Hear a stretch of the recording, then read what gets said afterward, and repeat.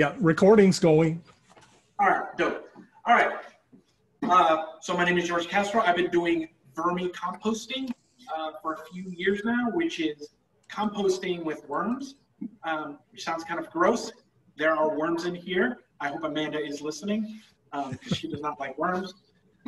So the way this works is there's a few different kinds of composting. Most of you are familiar with hot composting, which is that pile of smelly stuff on a farm or somewhere, or you might have seen those tumbler things. The last time we did this, I was starting this worm farm from scratch. So there's many different kinds of worm farms. I thought this one was cool because it's small. We had a larger one before. It was kind of annoying. It was like a bag. So the way these work is you put some dirt, some substrate in it. The worms themselves came in like this peat stuff. And then I use things from around the house to kind of create the bedding for the worms.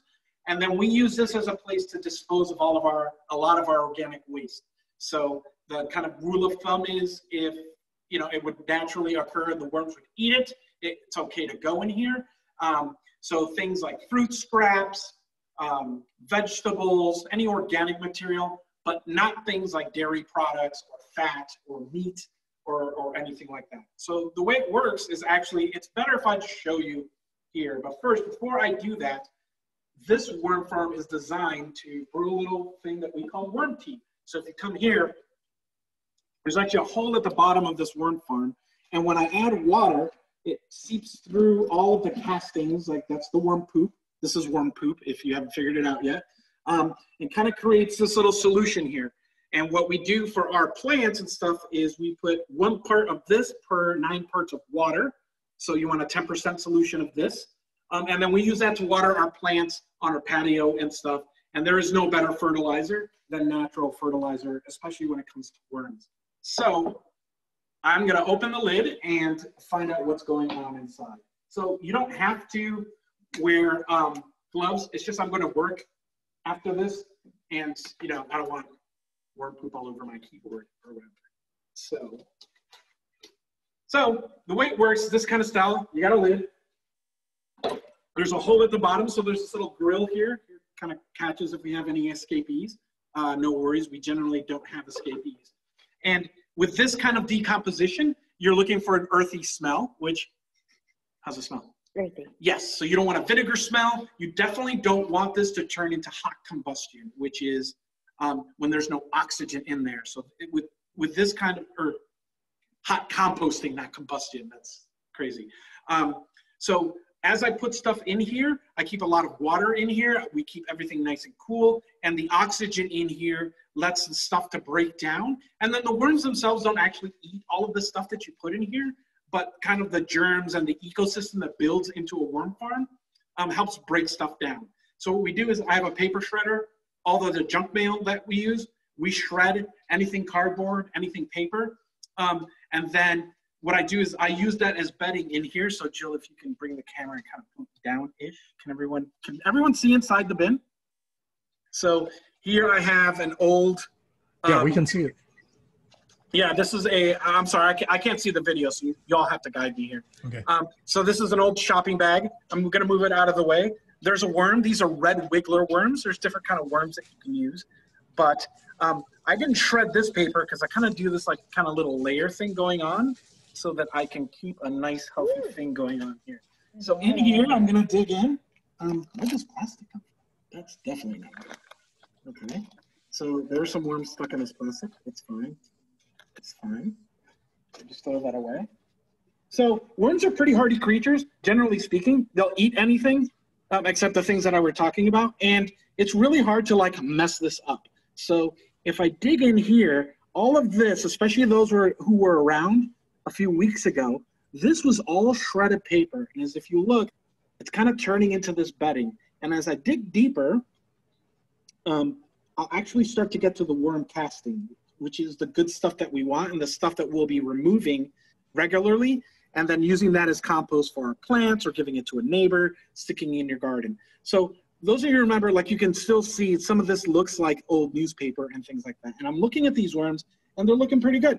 I started with 500. I literally ordered them from Amazon and they've got a kind of nice I've got moisture. I've got balls of worms here. Check that out. They are looking pretty good. I don't really know how to count worms, but I can already tell this is definitely, ooh, that's a good one. Look at the size of that one. Wow. Yeah. But I can already tell that there's definitely way more worms than I had in here before. So the way it works is, you know, once I started this, I put that bedding, this was just shredded paper, you know, and I keep it wet and moist.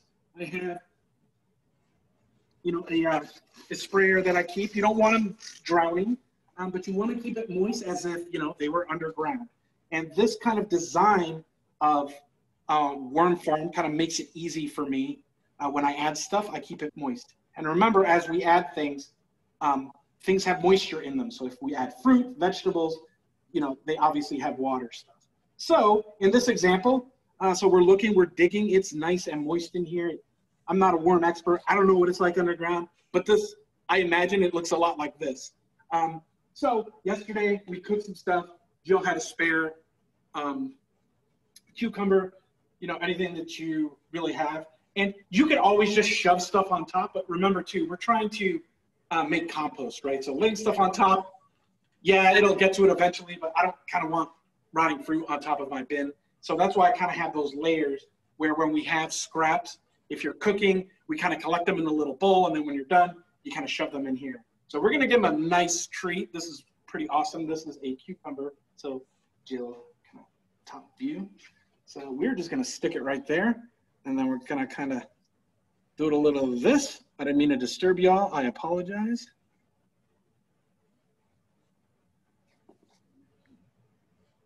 Sure, and then they'll figure it out. I don't want to bury it too deeply there. So a lot of this stuff is still bedding. I'm not seeing a lot of hard, clumpy, fluffy stuff that would be compost. That takes a while. You see, as I dig underneath, you could definitely see there's more worms and stuff in there. So I'll give them a little treat. That's pretty good. I'm gonna hook them up with a little moisture. Remember, it's a vegetable, so it's gonna have water in there. So I'm not sweating it. The thing's kind of designed to, you know, wick moisture away. As you saw, what I try to do is replicate a rainstorm once a week or so. I'll pour a glass of water in here, and the water will kind of drain all the way through and get collected. That's kind of brewing the worm tea, but it keeps the things moist, and it doesn't drown them. If you do overwater it, they will start to kind of get to the sides or get on the lid. So I've kind of buried this. Have a nice snack, wormies. And then this, here's another little bit is, I got this from my lawn, just a clump of lawn. Remember, it's all organic, so it's fine. I just wanted to see how lawn and grass kind of breaks down in the worm bin, just to see it work. And then normally, like a big bag like this, should have actually broken it up a little bit to make it easier for them. They will eat all of this stuff, all of the paper, and leave behind their castings, which is their poop. As this gets filled up, how long have we run this now? Past 3-4 months? This bin actually has a design. What happens is I will scoop out a lot of their poop, and we'll get there once we get there. And then I place this on top, and then my next piece of food goes in here, and then I put the lid on. And then all the worms will chase the food and come up. And then this tray will become my empty one, and then I'll flip it on top. So that's kind of the life cycle, so how it works. And then the last bit I want to do, you don't need to do this, but I always find it nice, is to keep a nice barrier here. Like I said, this doesn't really smell, but I do like to keep, some people keep like a tarp here, but I want something to keep the moisture in. If you've been in my last things, you know I'm a stickler for dinosaurs that are correct. These are obviously incorrect, so that becomes worm food because your raptors don't have feathers on them. And I just kind of lay it like this, you know, and as I close this lid, I won't open, so the last time I really opened this lid, other than opening it every once in a while and then spraying it down like this a little bit, is the last time that we had one of these meetings. So generally, I'm just letting nature work. And as we cook, as we get scraps and things like that, and for me, it's been really useful because we found ourselves, now that we're both working from home, we're generating a lot more garbage, a lot more food scraps. You know, it feels like the garbage truck comes later and later, and we're like filling up our garbage cans. And I was like, you know, if we can at least remove a lot of our paper waste into here, and you know, some of our organic waste as we cook and stuff, it would be useful. So I will do that, and then I will close the lid, and I am done. and I won't touch it again for another few weeks. So that's worm composting in a nutshell. And just to show you, Amanda had some questions. Was there any escapees or things like that? We really haven't had any. But for me, this is kind of like a natural organic thing, so there's no problem. Check it out. Just keeping it in your kitchen, and it's just a good way to kind of recycle and make good stuff for your garden and your flowers and plants. And it just feels like you're being hyper efficient with all the food that you're eating and scraps. And with that, that is all I have. Thanks. Oh, any questions? Sorry. Was that gross? I hope it was. It was great. So, yeah, so generally speaking, about once a year, I'll empty out all the castings. I haven't really shown that yet. And then we don't have a garden. We have plants and stuff, but we don't have like a full garden. So usually trying to find someone who has a full-time garden who could really take advantage of, of the natural composting is good, because it's really good compost. Nothing really beats organic worm compost.